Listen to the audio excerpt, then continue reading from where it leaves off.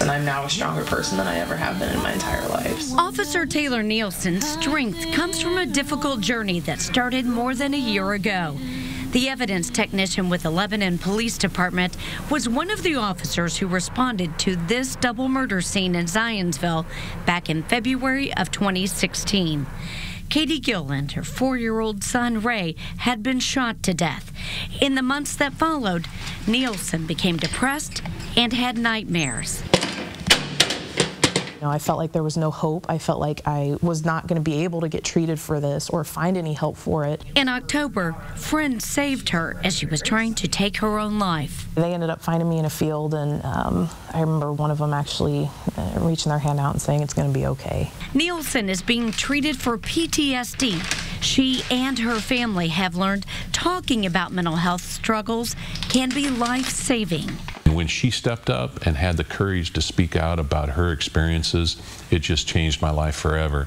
Taylor's father, Mike Nielsen, is the Boone County Sheriff who was the commander at the murder scene in Zionsville. And the incident that took place back in 2016, February of 2016, will forever be stuck in my mind.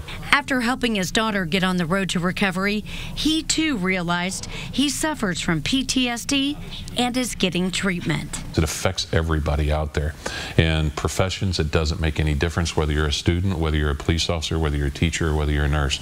We are affected by this mental health issues at some point in time in our life. I'm Officer Taylor Nielsen. I'm with the Lebanon Police Department. Together, they're on a mission to erase the stigmas associated with mental health issues, including supporting proposed federal legislation that would help other officers. Taylor says her message isn't just for members of law enforcement and their families, but it's for everyone, especially parents and people who work with kids. We have all of this education that we send our kids to, yet we never teach them how to just love themselves. And that could be one of the most powerful things and powerful moments in someone's life. She and her father want to help others recognize the signs of anxiety, stress, and PTSD. But there is help out there, and they can get that help, and that's really what we want them to know.